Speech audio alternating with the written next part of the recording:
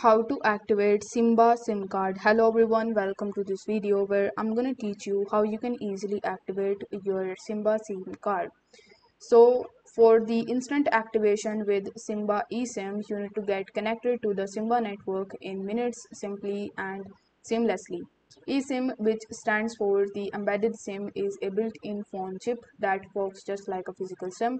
The upside is you can hold multiple profiles at one time with no physical SIM card that you need to insert or swap.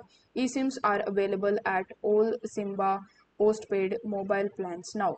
So here, in order to check the compatibility or in order to get started with the SIMBA eSIM, you need to first check for the compatibility. So you need to make sure that your device is compatible.